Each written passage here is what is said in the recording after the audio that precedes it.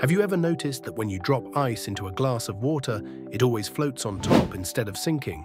It may look simple, but this little trick of nature is one of the reasons life exists on Earth. Normally, when substances freeze, they become denser, meaning they get heavier for their size, but water is special. When it freezes, its molecules spread out into a crystal structure.